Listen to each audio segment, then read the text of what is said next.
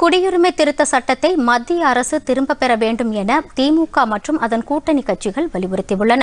திமுக தலைவர் மு.க.ஸ்டாலின் தலைமையில் சென்னையில் இன்று நடைபெற்ற அனைத்துக் கட்சி கூட்டத்தில் தமிழ்நாடு காங்கிரஸ் கமிட்டி தலைவர் கே.எஸ். அழகிரி, இந்திய கம்யூனிஸ்ட் கட்சியின் மாநில செயலாளர் ரா. முத்தரசன், மார்க்சிஸ்ட் கம்யூனிஸ்ட் கட்சியின் மாநில செயலாளர் கே. பாலகிருஷ்ணன், மதிமுக பொதுச் செயலாளர் வைகோ, விடுதலை சிறுத்தைகள் கட்சித் தலைவர் தொல் திருமாவளவன் உள்ளிட்ட கட்சி கூட்டணி தலைவர்கள் கலந்து கொண்டனர்.